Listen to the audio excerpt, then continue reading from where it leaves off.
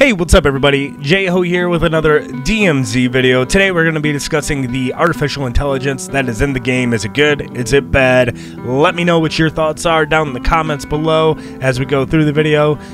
If you are new to the channel, make sure to go ahead and click the subscribe button, and that way you can stay up to date on all the DMZ news, events, things that we're going to be covering here moving forward. And if you do enjoy the video, I would appreciate a like. It definitely helps out a ton with the YouTube algorithm so more people can find the video. So let's go. So as you can see here, Lupo is fighting a guy at the gas station. It seems like he's actually at a pretty decent distance, and this scav, we'll call him, actually gets him pretty good. I was kind of surprised by this. At the very start of this, it didn't look like it was going pretty well, but now the AI completely forgot he was there. So maybe having them remember a little bit might be able to be a good thing.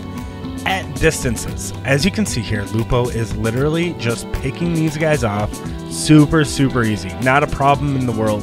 I feel like at a distance they need to be able to be a little bit more aware, maybe not overpowered, because the guys in here are overpowered. As you can see, he gets absolutely annihilated. There's different types. There is riot shield guys, there is juggernauts and such as well, so you do need to keep out. Once you go ahead and you get inside of the building, the AI completely changes. I think that the AI actually isn't that bad at the moment.